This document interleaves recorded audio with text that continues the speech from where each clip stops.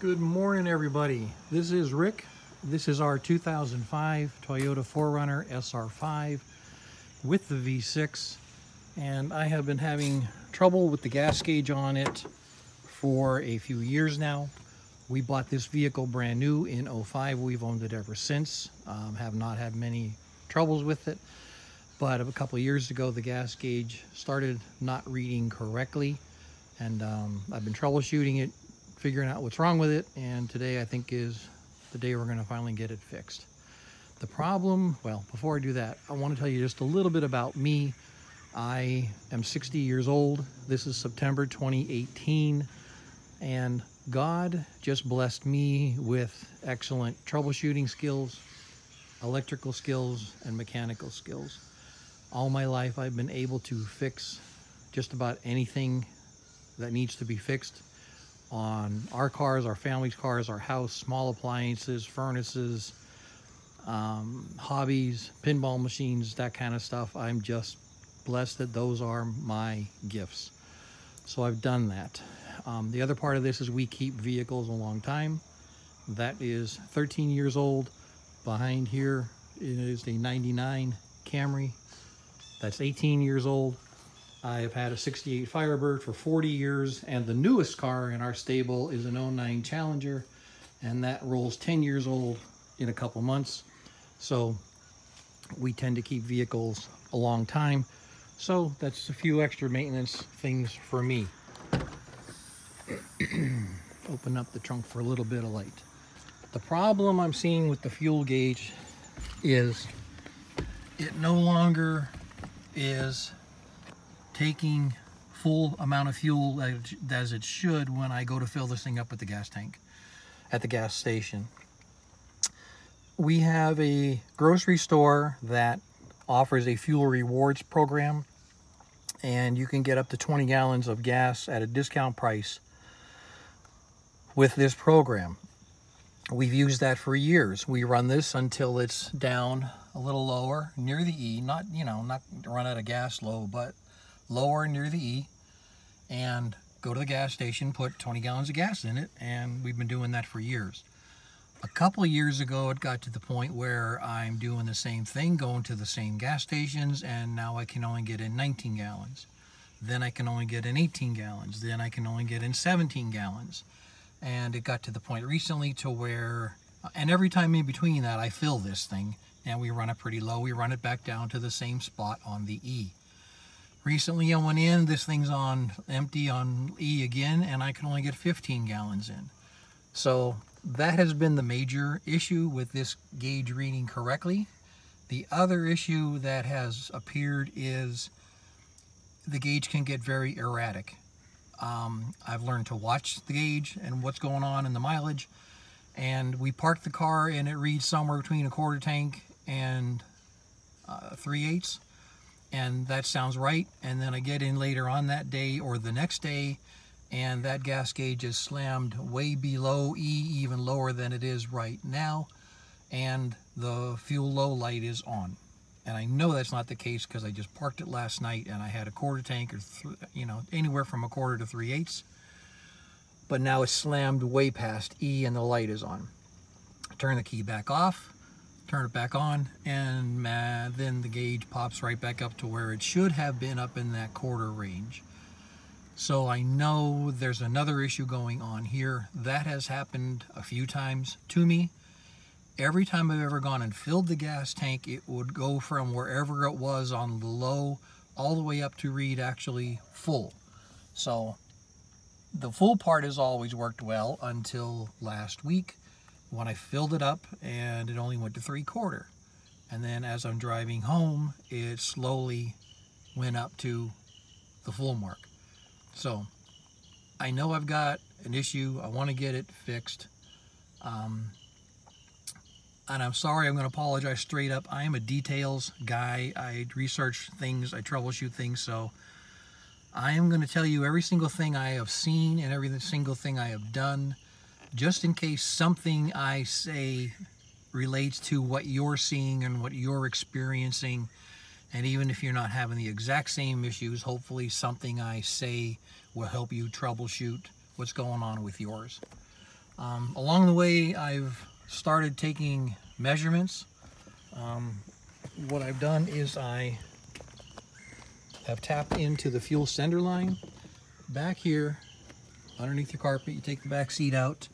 There is an access cover. And on some people are saying that on some 4Runners you can access the fuel sending unit through this hole. No way that's going to happen on this 2005. There is the whole assembly for that's the top of the fuel tank, the sending unit, the fuel pump. That whole white cap has to come off to replace it. What I've done along the way is I've tapped into the 2 wires. There's only 4 wires on the connector that goes down into the gas tank. 2 wires are running the fuel pump, 2 wires are running the fuel sender. The fuel pump takes a lot more current than the fuel sending unit, so there are 2 larger wires, they run the fuel pump, and there are 2 smaller wires, those are the wires for the sending unit. I've tapped into the wires for the sending unit. I know what wires they are out of my Chilton's manual, and I can tell you that they are, oh, I had it here. There they are. On this car, 1 wire is brown with a red stripe, the other is black with a yellow stripe. So again, along the way for the past few months, I've tapped into those. I ran that wire up through my armrest, and I have been reading voltage measurements through that. All right, but before I explain that, I want to go back here and show you where we are right now. Along the way also, I have been writing down where we are with the mileage. All right, I set my AAA odometer, and every time we fill this thing, I know when I fill this thing, my distance remaining display always goes to 397 to 411, somewhere in that range. I know this thing gets 19 to 20 miles a gallon. I've had it since new. We've had it a lot of years. Right now, my fuel gauge is saying I'm almost out of gas, but I have only physically gone 280 miles. I know this thing will go 400 miles. I've done it over and over again. So right now, it's saying I'm a lot lower than I am. I have 120 miles to go at least before I run out of gas. And 120 miles divided by 20 miles a gallon, I have at least 6 gallons of gas in the tank, more than that gauge is showing. And I know every gas tank has a reserve capacity of a gallon or 2, so even when it's on E, you're really not in danger of immediately running out of gas. So again, I think I have 2 problems with this gauge reading. That is one of them, that it is always reading less than is in the tank, anywhere between once it is full and to empty. The other problem we have experienced in the last, the other problem we've experienced in the last 6 to 9 months is I've learned to watch the gas gauge. I park the car, I know it's at a 1/4 tank. Anywhere between a 1/4 tank and 3/8 of a tank, this can happen. I'm at about, let's say, a 1/4 tank, park the car, get in it later on in the day or the next day, turn the key on, and the gauge is slammed way below E and the warning light is on. I know that can't be the case because I know I have a 1/4 tank of gas in it. I turn the key off, turn the key on, and it jumps right back up to where it was, 1/4 tank, 3/8 of a tank. That's happened quite a few times now recently. And sometimes it'll jump right back up as soon as I have turned the key back on. Sometimes it won't do it for 3-4 key turns. Sometimes it won't do it till an hour later, but it does eventually pop back up to the amount of gas that I physically have in the tank. Every time I have filled a gas tank on this thing, it has always gone all the way up to full. There's been one time in the last week where I filled this thing up and it only jumped to 3/4 of a gauge. And then as I was driving it home, it slowly went all the way up to full. So I have a problem with something in what's reporting how much gas is in the tank, and I'm going to see if we can figure that out today. Going back to here, as I said, I tapped into those 2 wires and I read voltage measurements for a long time, everywhere along the way, for gas gauges. Well, how much gas is in the tank? What does the odometer say? What am I getting at? I got it to do that issue once where it slammed all the way to E. I got my readings, but even with that, something just wasn't setting right with me. So I decided to start taking readings of the actual resistance of the fuel sending unit.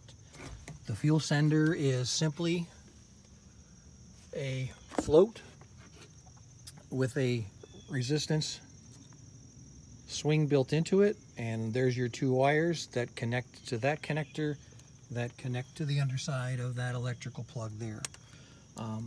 What I wanted to do is check the resistance of that sending unit as it swings. So I started marking my dates and times. Apologize for my chicken scratch. Mileage, odometer readings, all that. Physically pull the connector off, get down inside on the fuel tank, not the wires, but the fuel tank, and reading resistance. And as I go from a quarter of a tank, I had 82 ohms. As I kept going lower and lower and lower, that resistance reading got higher and higher and higher till I physically ran it out of gas. Yes, only time in my life I've ever run a vehicle out of gas. What I wanted to do though was, as long as I was troubleshooting this, I wanted to get the full range of the sending unit. And also I wanted to find out just how many gallons this thing holds. So I put 4.0 gallons in a gas tank, in a gas can, put that in the back, ran this up and down a piece of road nearby where I knew I had plenty of exits off the road for when I did run out of gas. And again, I took my readings all the way down from my physical mileage, how far I've gone on the odometer. And after I had physically traveled 428 miles since I last filled up this gas tank, this thing ran out of gas.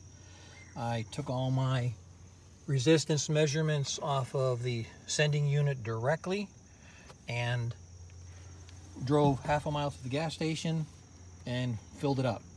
It then took 19.0 gallons.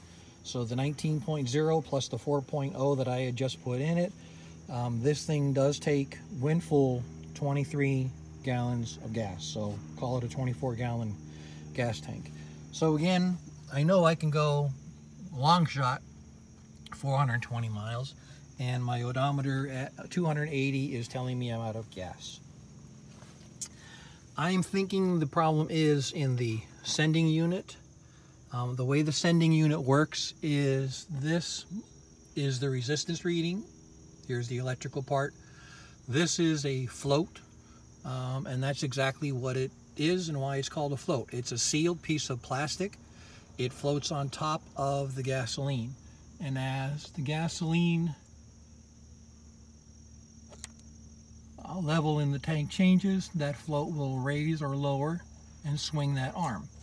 I've already measured this. I know that brand new sending unit is swings from 4.2 to 110 ohms. This is a sending unit from Toyota. That's the part number for my 2005 Toyota 4Runner. When it comes to buying in replacement parts, this is simply my opinion.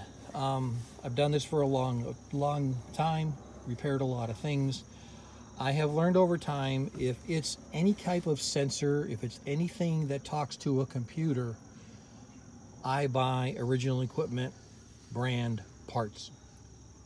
I have had trouble using aftermarket parts. They just don't always seem to work for me. And if I'm troubleshooting an issue, a lot of times it can be more than one thing. And if I buy the thing that I think it is, and I can't trust that that part is now definitely good, I could be chasing my tail for a long time only to come back to find out that the replacement part that I put in is also not reading correctly. That's happened to me. So whether it's on my Toyota, I'll buy Toyota parts. If it's on my Dodge, I'll buy Dodge parts. We've had a lot of Honda Accords. I bought Honda parts.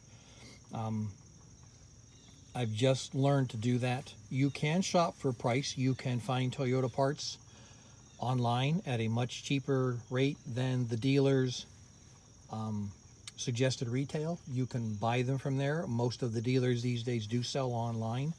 There's also warehouses for GM parts, for actual GM parts for the General Motors cars, because I've had those in the past. But just my experience, I stick with a physical OEM brand from the manufacturer part. I am going to today replace this fuel sending unit according with the instructions in my Chilton's manual. We'll disconnect all of this. I'm going to put this up on jack stands because there's a big assembly under there, and there's a protective cover protecting the gas tank that I'm pretty sure is going to have to be up in the air to get it out from under the car. And I'll get this out, get the old sending unit out, and we'll see what happens next, and I will let you know how it goes. Alright, so the tank is out, and you can see the quick disconnect lines over there. There's the actual fuel filler line. This is a vent that has a quick connect on it. And the only thing the Chilton's manual didn't tell me about is there is another hose that goes to the back up towards the back end area. I'm assuming it's part of emission, some kind of breather vent. So that was a bit of a bugger to get off, but that one is off. There's the tank. I don't know if you can see, there is baffling inside the tank. I've cleaned all the crud off the outside, which was the top of the unit, as I can, so I don't get that back in. I've cleaned off my O-ring. I'll clean up all these rocks. But here is the original sending unit. I do see, I can't call them burn marks, wear marks, scorch marks, but unfortunately that would be in the area when the fuel gauge is up, all the way up. When it's all the way down position, I don't necessarily see any burn marks, scorch marks. And I was hoping to find that the float was physically full of fuel, making it heavier, making it sink more, but I don't feel that easy. It feels as light as the other one. I will swap out this sending unit, put it all back together. I'm going to siphon the rest of the gas back out to make it easier to put it up.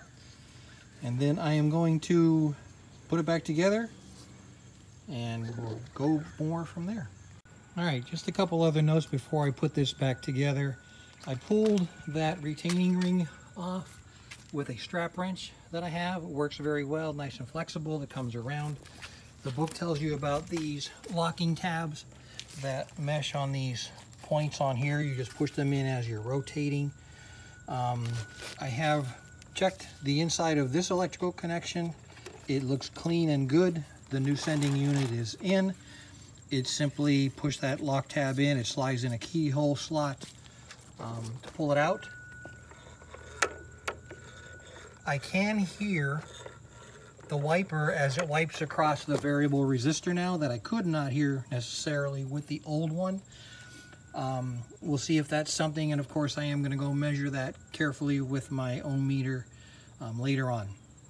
Something I do want to mention, anytime I get into a project this deep where all this has to be done to get the unit out, there's your protective cover. That's why you need to jack up the vehicle. Normally, if I'm this far into a part, I am going to replace everything inside that module so I don't have to come back here in a year and do it again. So normally I would always replace the fuel pump.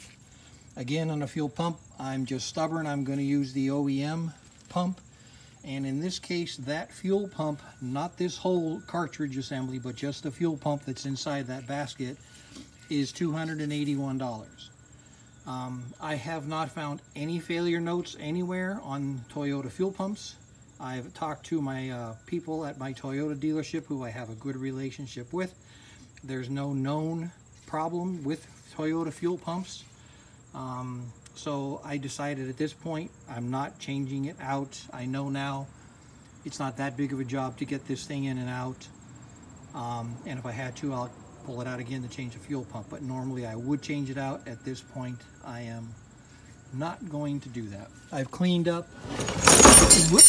I've siphoned out all the gasoline in here.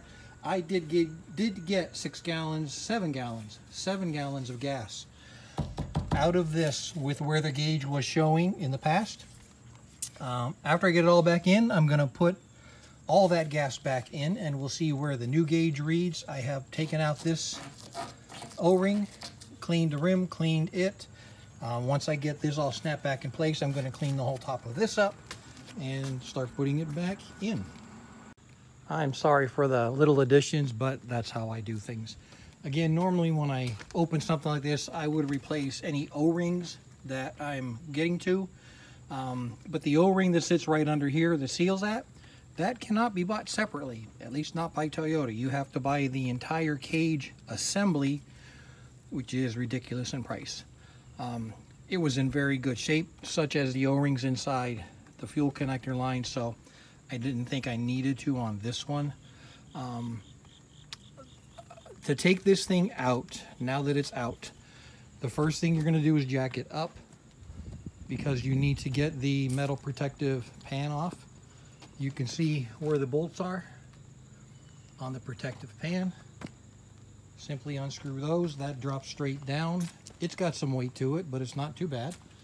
Then to get the fuel tank itself out, the clips on these, you simply rotate that little tab and pull the hoses apart, and they come right out. This is an old-fashioned water hose clamp. That is your fuel filler neck. This is your vent with another one of those little tabs that you simply push it back and out of the way. And then this one was a son of a gun. I just had to get in behind it with a screwdriver. You'll see there's two little plastic tabs holding it on this retaining ring. I just pushed on those plastic tabs till I could break those free and put them back on. I didn't break anything. That went very well. My book said I needed to pull these off before I dropped it out through the back seat. I didn't have to do that because they're attached to the tank. You can see that I've cleaned up all the rocks in here. And naturally you have to remove the back seat to get to that access panel to get that electrical connector off. And then here you can see the tank actually mounts up with two straps. There's one of the straps, there's the other one. On the back side are pins that have cotter pins holding them in place, but you can't get that one pin on this side out because this right here is in your way. So undo the bolts. If you're going to have gas in it, this has got some weight to it, so I had a jack under it with a board to support it. Simply dropped it right back down. Check the routing of all your connectors, and that wasn't bad. For me, taking my time, it took me 2.5 hours to get this completely out. All right, everything is done back in. That vehicle's back on the ground. I did end up pulling out roughly 6 gallons of gas. Once I got almost all of it siphoned out of the gas tank, I plugged my fuel pump relay back in, and I've already turned it on and started the car. I had the gauge on without the engine running before I added any gas, and it started, of course, way down below E. And as I added gas, it came up slowly, and then just above E, it kind of looked like it staggered for a bit. It just stayed in place, and then it popped up to 1/8 of a tank, and then from the rest of the way up, it went nice and smooth. But remember before, with this exact much gas in the vehicle, it was sitting on the E mark with the light on. I put back exactly the same amount of gas, and now my gauge is reading just under 1/4. So that's a whole lot more realistic as to what's in the tank right now. Again, it's not on the E. Looks really good that this might have fixed the problem. From here, I'm going to go fill it up and run it through a couple tanks of gas, and we will find out. All right, so went and got gas, came back home, set the trip odometer. That was 5 miles. The gas gauge actually went to full before I was done filling the gas. The pump shut off a little while after that, but I kind of remember that being kind of normal to where it might be on the high side. The thing that now bothers me is the range only went to 331 miles when I filled it. That always has gone up to 394 to 411. So I'm going to give it a full tank of gas, run it down low, see how many miles I actually can go. And see how this turns out. All right, testing the old sender is going to prove to be useless because no matter how much I move it, how gentle I move it, and right now the meter is on 1,000 ohms, K ohms there, it just jumped to mega ohms. And as I just slightly move the float, it is erratic and all over the place. So I am assuming that this being wet reads a lot more reliably, because I'm still in a K ohms, and I know that's not the case because the brand new one read from 4.2 ohms to 110 full swing, and I know my old one ran roughly in that range because I had tested it all the time. It was still, I tested this one all the time. It was still in the fuel tank. But I guess my point to you is you can see the, I'm going to call them burn marks, but I really don't know that they're burn marks. Call it pitting, call it oxidation. You can see the wiper arm sleeves are rather shiny, but the wiper arm contact itself has, you know, it's been in gasoline for 13 years. It's all corroded up. The connector ends aren't fantastic, but they themselves also are a little corroded. So I'm rather confident this is going to be my fix, but I was hoping to test this just to double verify it, but I know it's the problem. Being out of gas is not helping it. All right, everybody, we have gone through one full tank of gas. The gas gauge came down nice and smoothly, like it should. Nothing erratic, no major jumps. You can see right now where the gas gauge is, just above E. This is about the time we normally would come and get gas when I was trying to get the 20 gallons in the tank. You can see that we have gone 400 miles on that tank of gas. So that's back to the 400-mile range like we've always had in the past. The distance remaining is at 21 miles. That did reset itself along the way to the correct number. So as of right now, everything looks like it's working as it should. I am going to fill it up and see how that goes. I am back from filling this up with gas, and as you can see on the receipt, I got 19.95 gallons of gas in it. So I am back to what used to be normal for this. You can see the gas gauge is above the full mark again when it's full. Again, to home, I've gone another 6 miles to get home. I don't know why, but my range is not resetting back like it used to. When I filled it up, it's always gone up to that 394 to 411 miles range. I don't know why it's not reading accurately this time. I'm not worried about that too much. I don't use it anyway. As long as I know my gas gauge is reading correctly, then I'm happy. I know too that when I ran this thing out of gas and I filled it up, it took 23 gallons.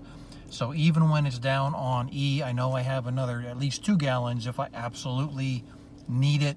If I get stuck in traffic and I can't get off to an off-ramp, I know I've got a couple gallons left to go. Again, I go by the trip meter, and I know now that the fuel gauge is accurate. I hope this helps anybody else out there that's having issues with your gas gauge. Changing the sending unit on this has taken care of it for me. Wasn't that bad of a job. I hope something in here I said helps you troubleshooting yours. And you have a great day, and thank you for watching.